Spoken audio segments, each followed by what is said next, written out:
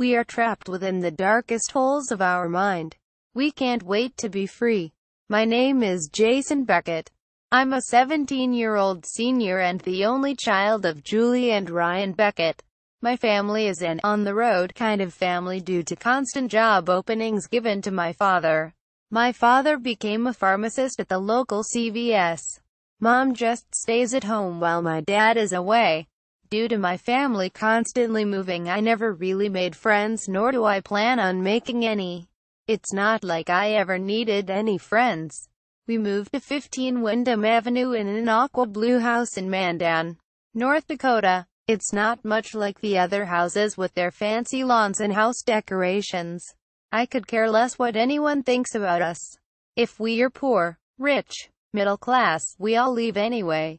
When I was a child, I got into a huge fight with 3 teenagers who, to what I thought, were trying to kill me. I don't know why they wanted me dead. Maybe it's because they were in a gang. It was in the middle of the street and the fight was more of me protecting myself after being threatened by them and sworn at. I was shoved backwards and I began to lose my balance. I fell and landed headfirst onto the sidewalk pavement.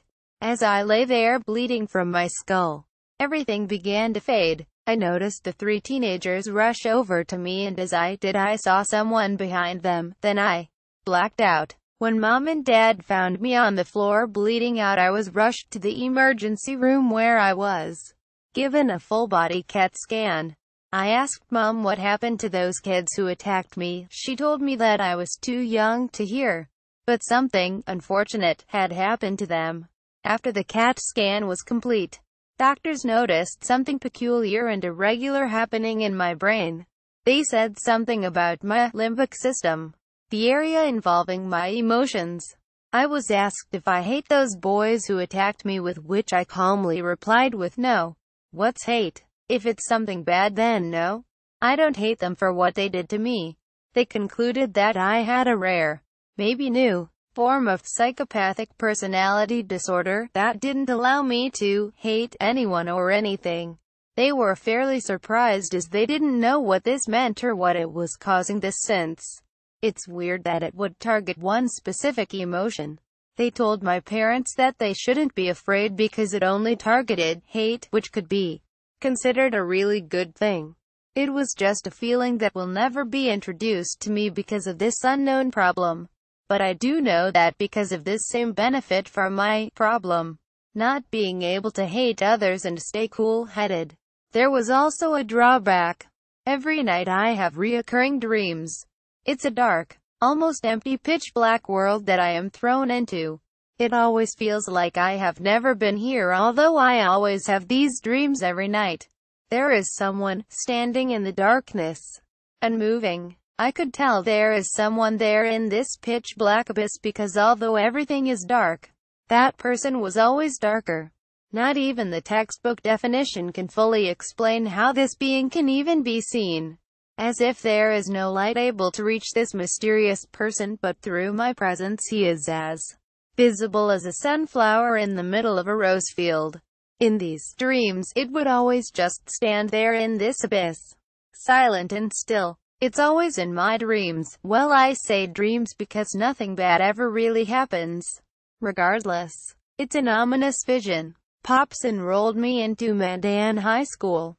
I'm a senior, so there really isn't much going for my senior graduation, as I share no special bond with these strangers. I usually keep to myself. I got dressed in my jean pants, red plaid shirt, and beanie hat. I grabbed my bag, which only had 1 drawing notebook, 5 lead pencils, since I like to draw in my spare time, 3 notebooks, and a textbook involving the human mind that I stole from my dad. My dad has a fascination for my psychological problem, but it doesn't bother me. I waited at my bus stop and boarded the bus. I was the new kid in town, so naturally everyone just stared at me for the couple seconds I got on the bus and sat down. Then they returned back to their daily activities. They were gossiping, texting, talking, and reading like most teens do. I got to school, received my schedule from my school counselor, and headed to my first period class. Psychology class. Who would have guessed I was put in there?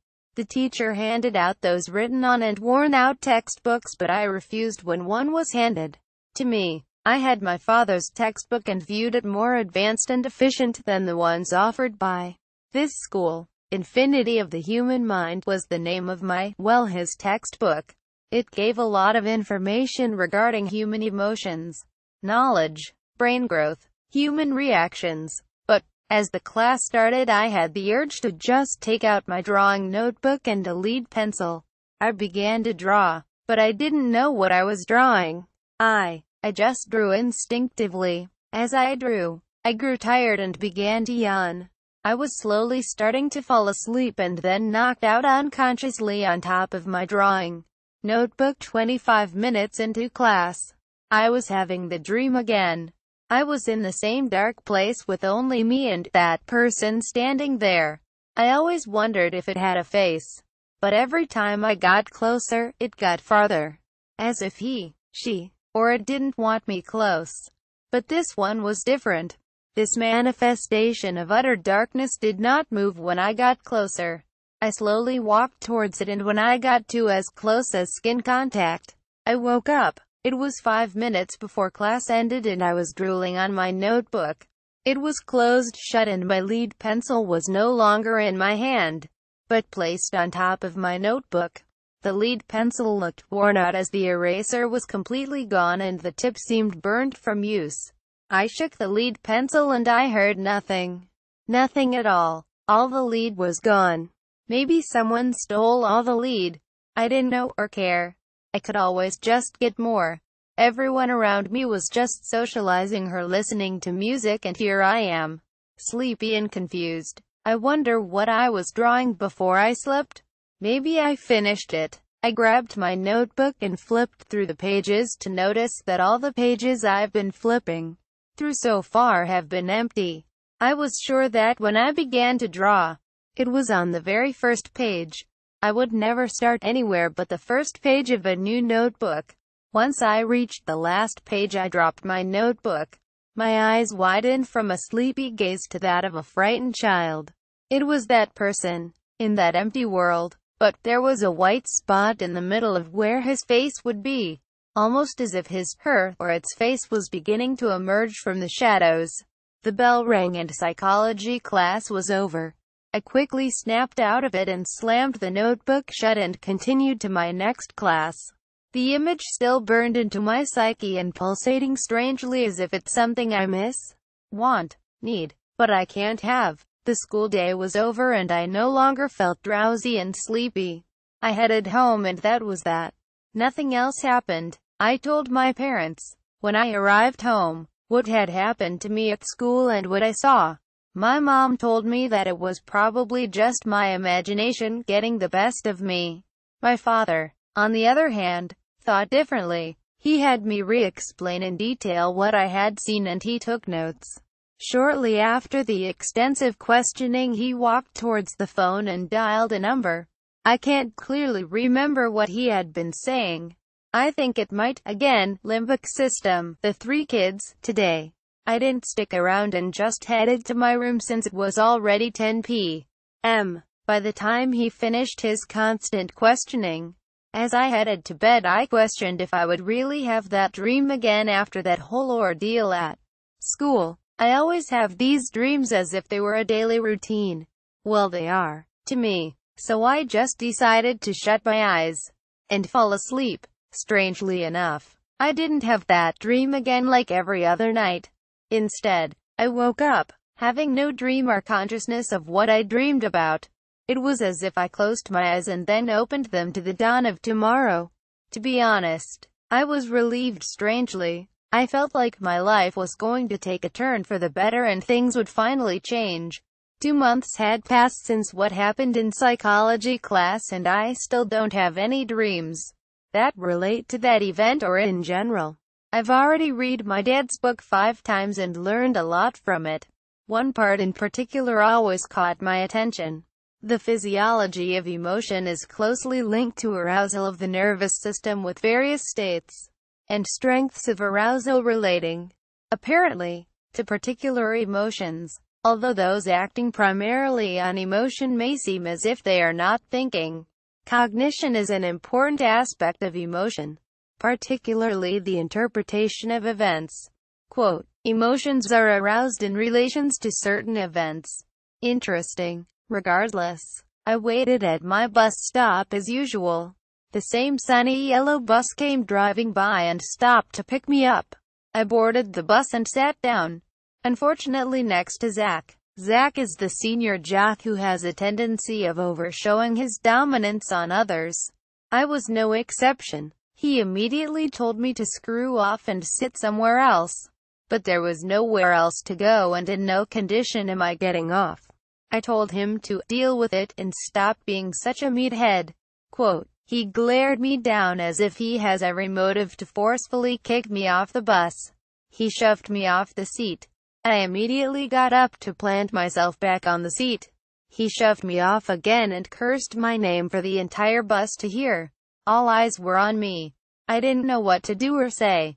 Suddenly, something rushed into me. Something weird, evil, angry. I rushed off of the bus floor and punched Zach straight in the face, seeming as if I had broken his nose. The impact was so strong that his head whiplashed on the glass of the bus window, causing a crack to emerge. Zach's dirty blonde hair and red sports jacket plummeting onto the leather green seat. He was unconscious. I didn't know what I had done, but I felt glad that I did it. I turned to see everyone staring at me, and then I froze.